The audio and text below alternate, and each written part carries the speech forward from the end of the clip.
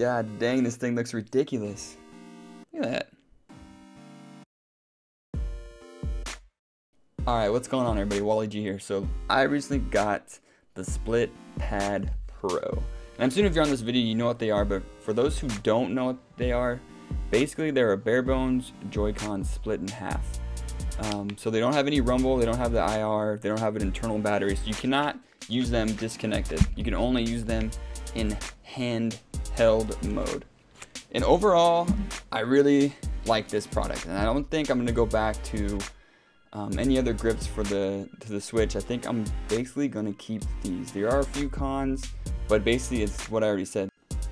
All right, so let's start off what I like most about the product. First of all, it is a Daemon X Machina, Daemon X Machina. I don't know. I don't plan to play the game. I just got it because I wanted something. Because I'm a handheld player, I exclusively play in handheld unless the only time I really don't play my Switch in handheld is if I'm capturing footage. So basically the Switch is a handheld system to me, and I wanted something to make it feel better. I have the Switch, the Satisfy Grip, but I wanted something that actually changed the Joy-Cons and the buttons to make it bigger and just feel better in my hand. So first off, what I like most is that this is actually an official licensed Nintendo product. Now that I'm against third-party products, like I just said, I have the Satisfy Grip.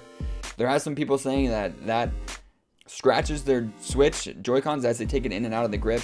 That hasn't happened to me, but like I said, I just keep it in there. But now, from now on out, I'm just gonna use these. I don't think I'm gonna use the grip that much anymore, maybe in specific cases. And since this is an official product, you can dock the Switch while these are still attached, which is great because with anything else that makes it more ergonomic, you're probably not gonna be able to still dock the Switch. But when you're undocked using the Split Pad Pro, it feels so good. The buttons are just so big. The joysticks actually have a nice little concave to them. I usually use a little grip over my Joy-Con stick, especially on the PS4. But with this one, I don't even know if I have to, but if I were to wanted to use those grips, they would fit on this as well, just because it's a full-size joystick and it just feels right. It travels the right distance. It's way better than the standard Joy-Cons. I love the standard Joy-Cons, but this just feels like I'm gaming normally. And what is best about that is I've gone back and played first-person shooters. I went and played Paladins and Warframe.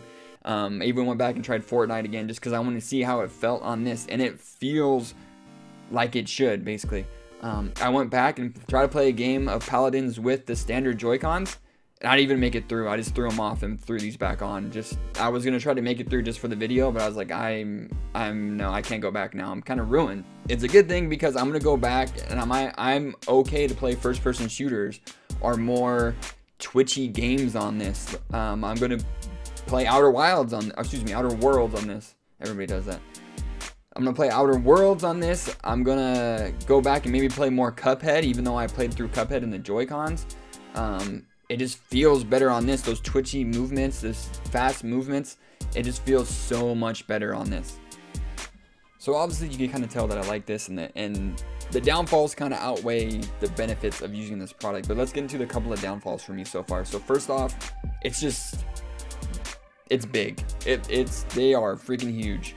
So if you don't have a large case, like I bought a large case just to hold my charger. So they do fit in this case. I bought this one on Amazon. It was one of the cheaper ones.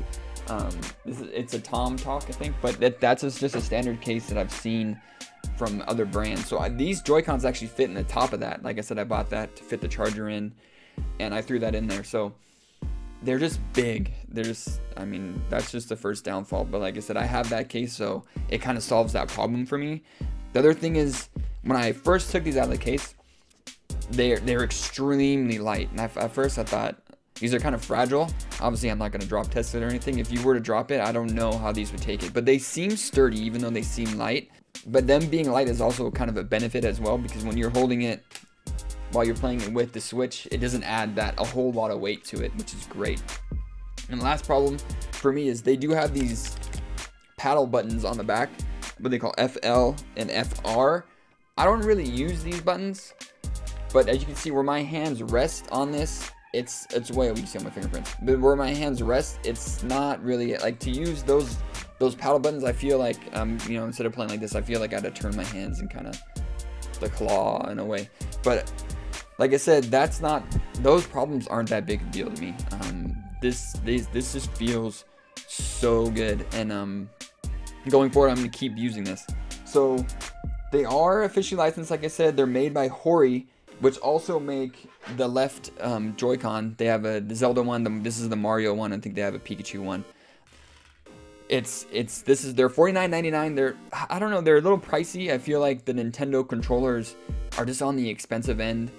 They always have been, and I feel like $49.99 for this might be a little expensive, but I don't know, for me, I would buy them again. I mean, price and the cost of things kind of subjective to each person, but I mean, I would save up and get these, and just if they run on sale, I would buy them. I think this started out at 25. It's kind of standard 20, and I think I just saw it drop to 15 somewhere. So if you ever saw a price drop on this, I would jump on it and I would get it right away, because not only is it a great product, it's the standard Joy-Con size. So I feel that, you know, if they make a bigger Switch, if they make a smaller Switch like the Switch Lite, but that can actually detach the Joy-Cons, this should work going forward. Where something like the Satisfy Grip, if they change the size of the Switch at all, this isn't going to work anymore. The Switch isn't going to fit in there. So I don't know, overall I think this is great and I recommend it. It's been the best for me. I tried the grips, I tried just using the standard Joy-Cons, but this I think is going to be my go-to going forward. So with that being said, I got nothing else to say. Thanks for tuning in. Like, share, subscribe if you enjoyed the video, and let me know what you guys think. Let me know if you guys are going to get it. There goes my phone. All right, y'all. See ya.